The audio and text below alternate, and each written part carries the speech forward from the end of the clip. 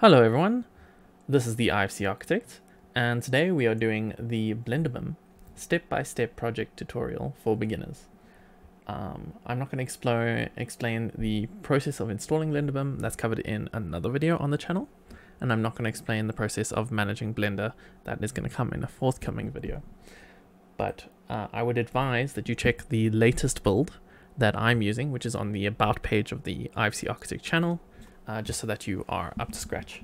Okay, cool. I'm just going to start by turning on my screencast keys so you can tell what I'm doing. Everything I'm doing here is recorded in the left-hand side. And then just very simply, my layout, I've just got the properties on the right-hand side and the outliner, which shows everything in the project, on the left-hand side. I also have the asset browser here in the bottom left, but I'm just going to remove that for now. This is the most efficient layout for using IFC project files, as far as I can tell.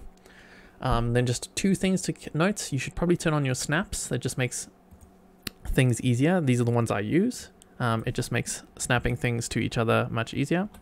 And then also this little gizmo here, which allows you to just grab and move, adjust, is activated here. Just your object gizmos move. Okay, cool. That's the basics. And let's get into the tutorial. So the first thing we're going to do is select everything, including the default cube, and we're going to delete it.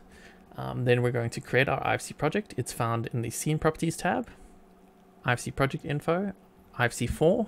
We're going to use metric millimeters and square and cube meters, and then just make sure to select your demo library or half of this isn't going to work for you.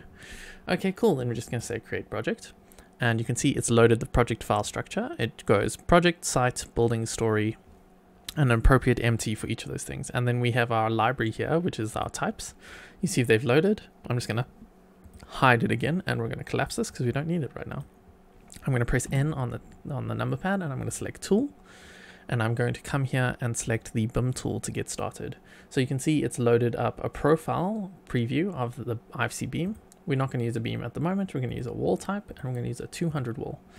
So you can add this wall by using this add button or clicking Shift A, which is the hotkey. So we say Shift A, and it's added a wall here. So I'm going to select 7 on my numpad, which is going to align me to a plan view. So this orients us with Y to the north and south and X to the east and west. This is very useful if you are an architect or in the engineering construction industry. And then we can very simply use the 3D cursor to roughly adjust the length of the wall using Shift E. Or if we want a very specific length, we can type it in here on the length. So I wanted this to be 4,250 millimeters, which is 4.25 millimeters, and then we're just going to snap our 3D cursor here and say Shift. You can see it's loaded it in the same size, and this one we want to be 3,500 millimeters.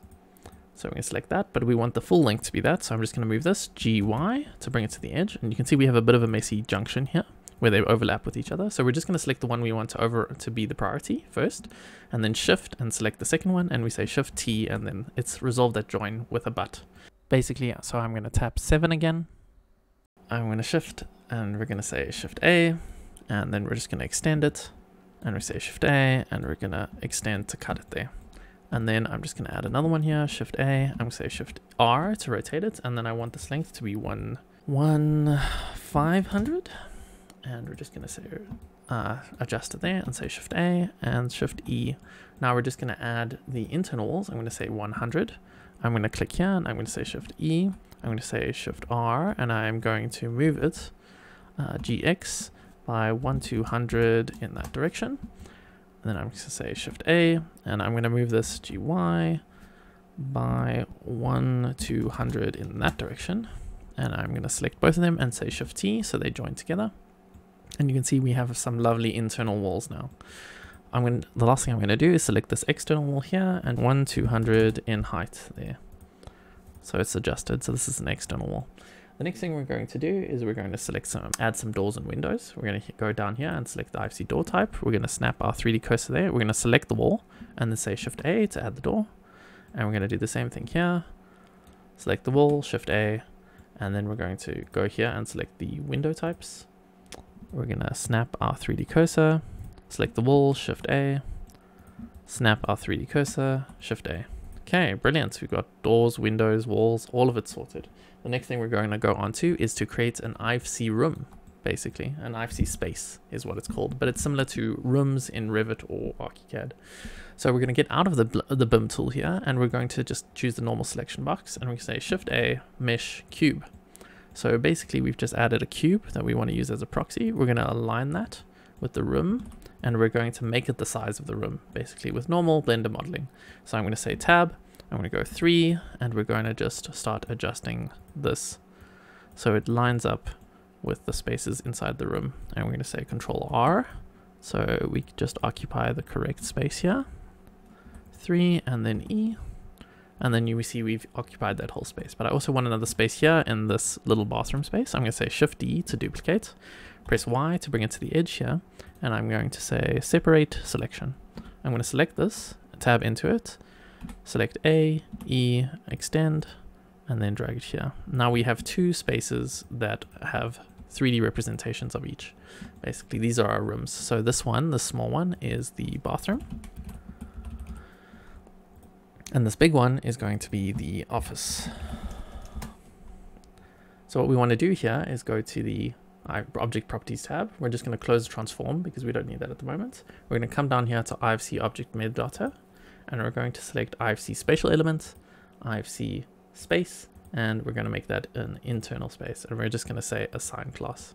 So you see it's put in its own little box there for the IFC Office space, and it's very clear. So we're just going to select the bathroom, and we've selected all these elements before already, and we say Assign Class, and it's also put it into its own little space there. I'm just going to hide them for now. They're going to be more useful later. I'm just going to press H so that they're out of the way. And we're going to move on to our next stuff. We're going to draw some slabs in. So I'm just going to press 7 on the numpad. I'm going to snap the 3D cursor to this inner corner, and we basically want a floor slab that covers the inside. So we select the tool, and we go here to the Bim tool again, and we're just going to select the slab type, and I'm going to use a 150 floor slab type, which is the default, and I'm just going to say Shift A, and then it's been added. Now to edit it, we can just say Edit Profile with Shift E, and we select 2 to select the edges, and we're just going to snap these to the inside, and we're going to say Shift Q to save what we've done, and you can see it's been added as a floor at the bottom there. And then I just want a little roof covering over this entrance hall, so I'm just going to go 7 again, and I'm just going to say Shift A to create another one, and I'm going to line this up because I'm quite happy with that width, and we say Shift E, so just this edge is adjusted, and we say Shift Q so it's adjusted, and we're just going to bring it to above the doorway roughly. Okay, cool. So now we have a little upduck overhang, and we have a slab, floor slab. The next thing we want to do is to create a roof. So I'm just going to come here and use this other floor as a basic adjustment, because what I want to do is create a 50mm roof. So I'm just going to add this floor here, and I'm going to bring it to the top here and snap it to the top, and I'm going to give it a 5-degree slope to snap it at first, and then I'm going to come here into the Object Properties again, and we're going to come down here into the IFC Object Data Metadata, and we're going to go down to the Object Material, basically, and we're going to click this little Edit button, and we're going to scroll down, and we're going to click this little Edit button again, and then here where it says Layer Thickness, we're just going to change this to 50mm, and I'm just going to say tick and tick, so that's been saved. Basically, I'm just going to move this down, GZ, so it's aligned with that edge, and then from above, tapping 7, I'm going to say Shift E to edit the profile, select 2 to select an edge, and then we're just going to drag these so they line up nicely, and we say Shift Q to save it.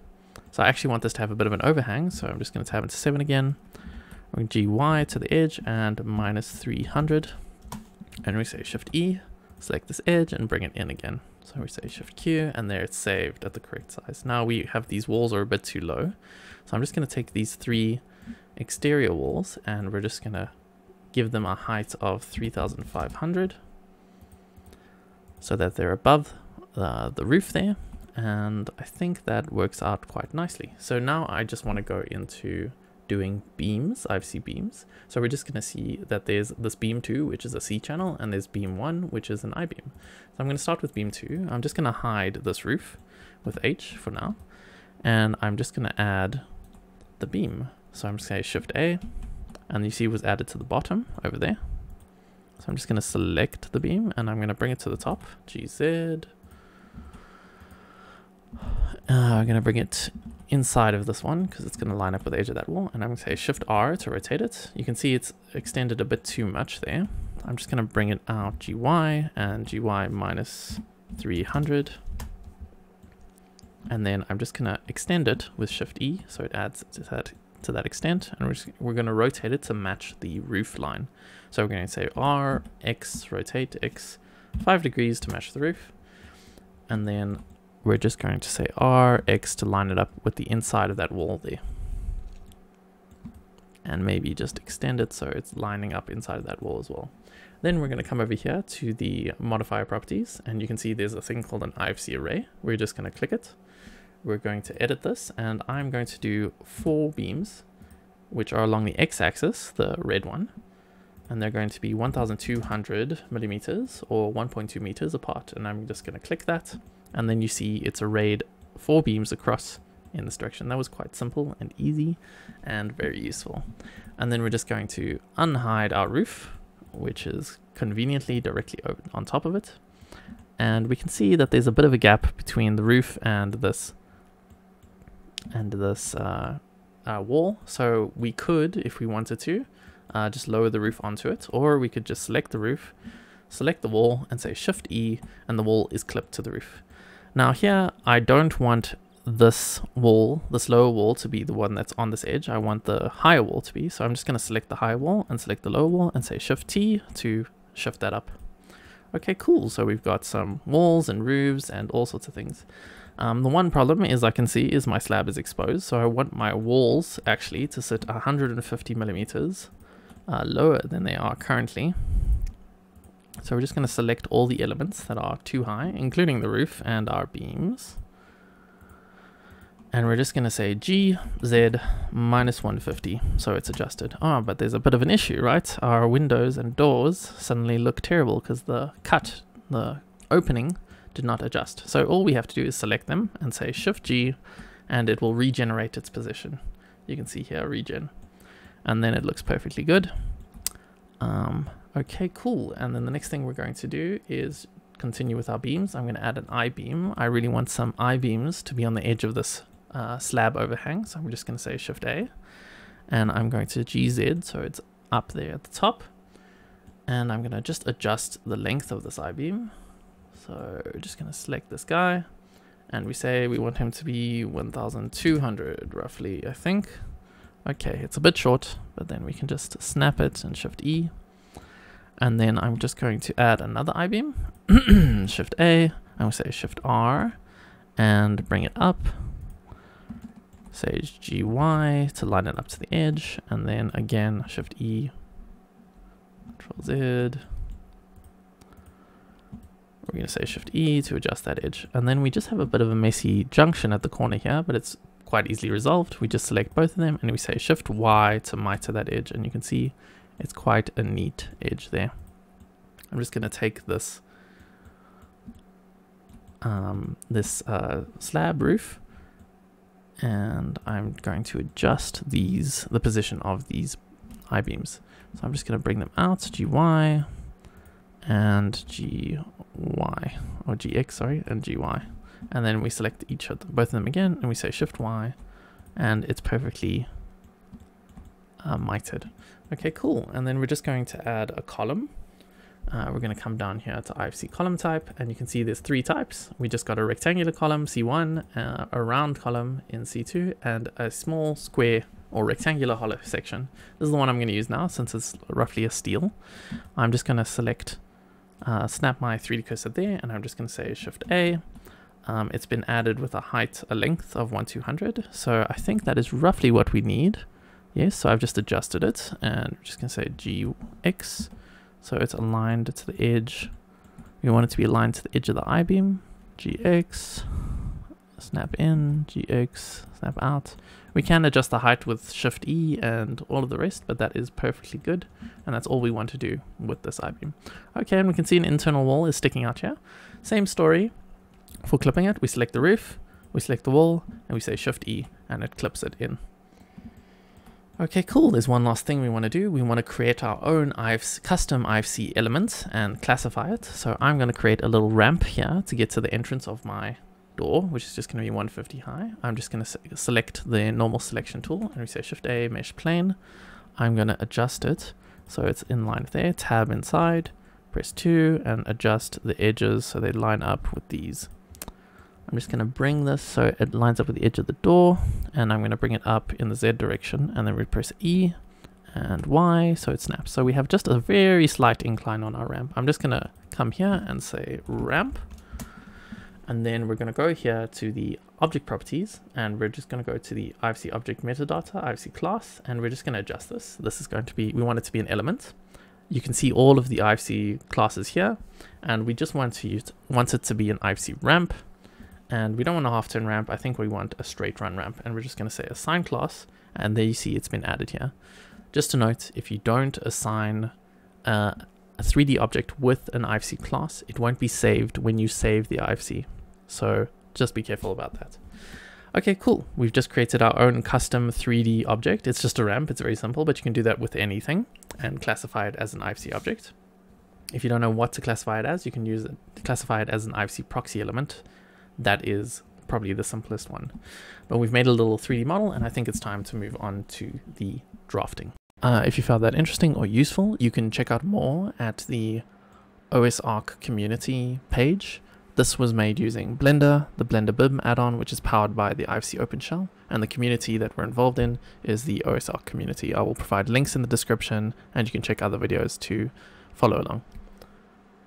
Thanks for watching. Bye bye.